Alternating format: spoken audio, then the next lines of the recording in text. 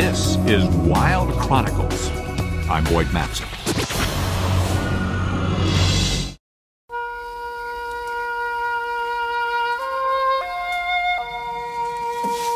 Black bears have lived in the Pocono Mountains for thousands of years. But they now have some new neighbors.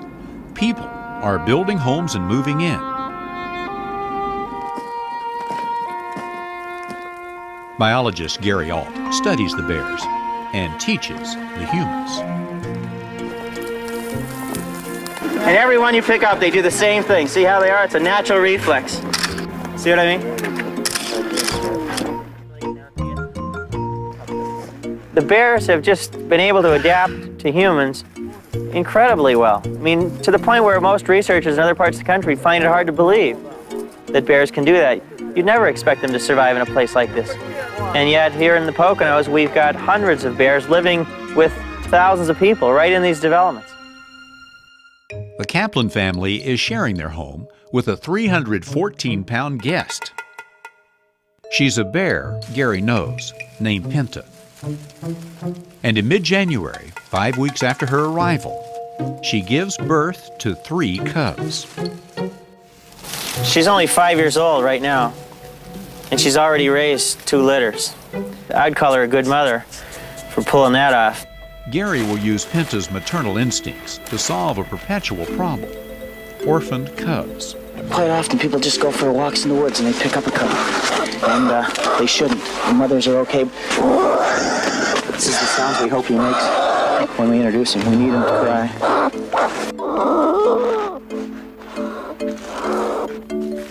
Gary will attempt to get Penta to adopt the cub. It's a risky plan. If she detects the scent of the cub's natural mother, she might kill it. But Gary is out to fool her. He covers the orphan with Vicks Vapor Rub to disguise the scent.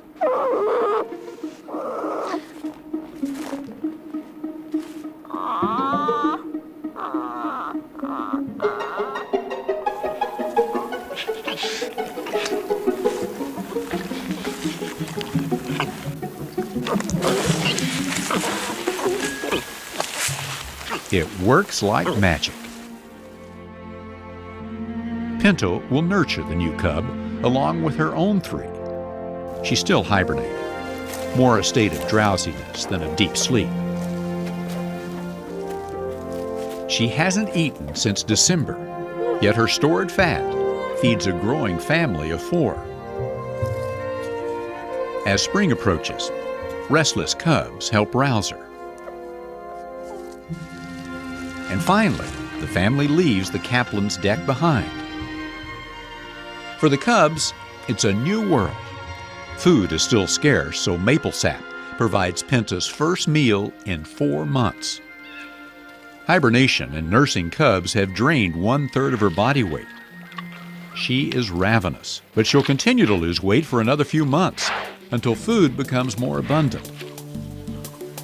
Despite the strain, she never stops nursing her contented brood.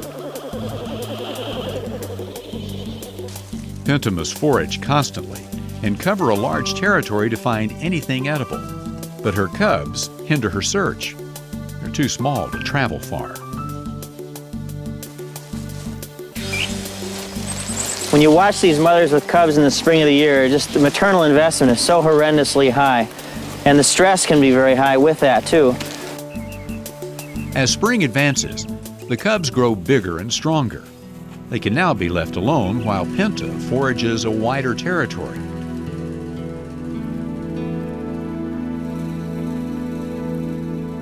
Soon they start feeding themselves, and Penta begins to pack back on the pounds. She gets food where she can find it. In Pennsylvania, we have a tremendous amount of natural food, and we also have tons and tons of food available through human activities where they get a tremendous amount of nutrition, which is not natural, it's unnatural.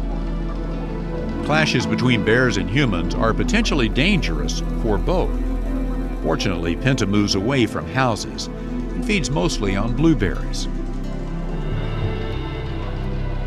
Then, in midsummer, Gary loses her radio signal. He searches for 6 weeks without success.